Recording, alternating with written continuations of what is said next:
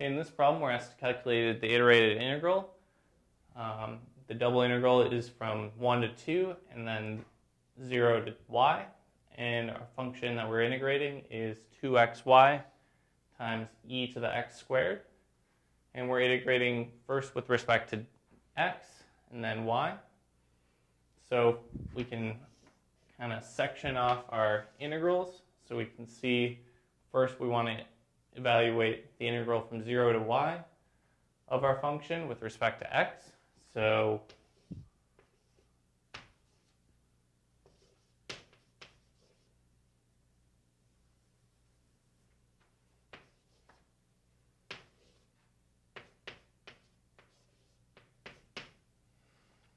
I pulled the y term on the outside of our integral since y is being held constant. So we have the integral from 0 to y of 2x times e to the x squared. This looks like with respect to x, and it looks like it would be a good problem to use u substitution. So if we let u be x squared, then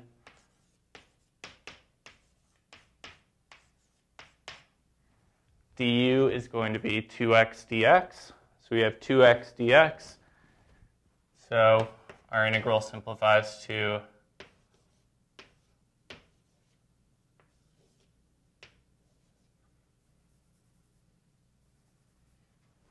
e to the u. And then we also need to change our limits of integration. So when x is 0, u is also 0. And when x is y, u is y squared. So we have y times the integral from 0 to y squared of e to the u du. And we'll evaluate our integral of e to the u, which we know to be e to the u.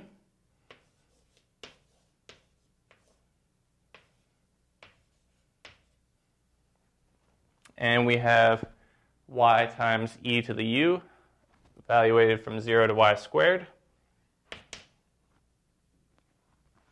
which when u is y squared, we get y times e to the y squared. When u is 0, e to the 0 is 1, so we just get minus y. So our first integral simplifies to, or evaluates at y e to the y squared minus y. So we can go ahead and plug that in.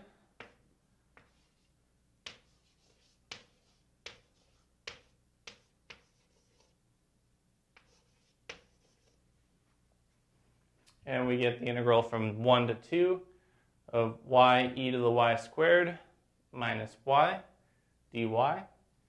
We can split this integral into 2.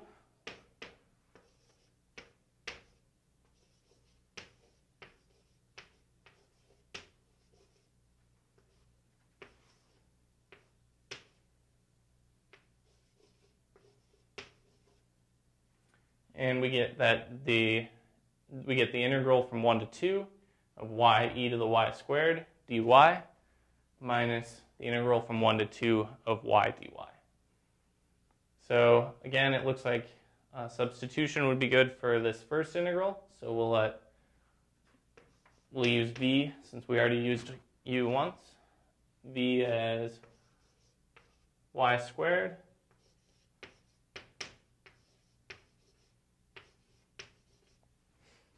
and dv is 2y dy. So we can insert a 2 over 2, and we get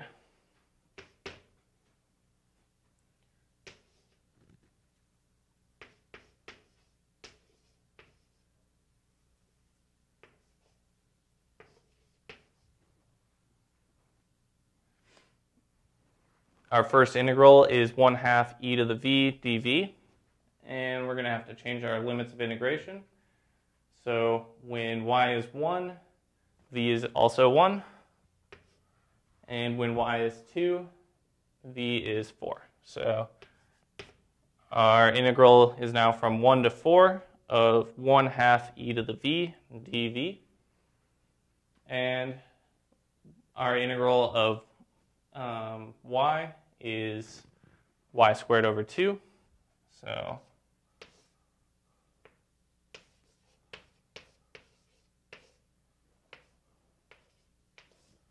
and that's still evaluated from 1 to 2. So we know we can bring the 1/2 to the outside of this integral. And we know the integral of e to the v is e to the v.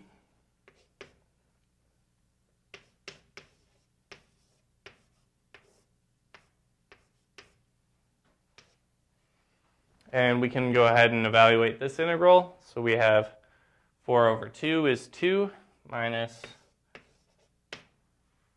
1/2. So we have 3/2. So we're subtracting 3/2, and we can go ahead and evaluate this integral.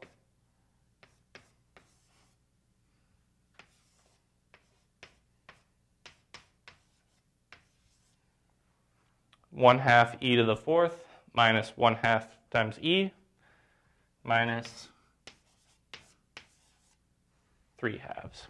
So our iterated integral equates to 1/2 e to the 4th minus 1/2 e minus 3/2.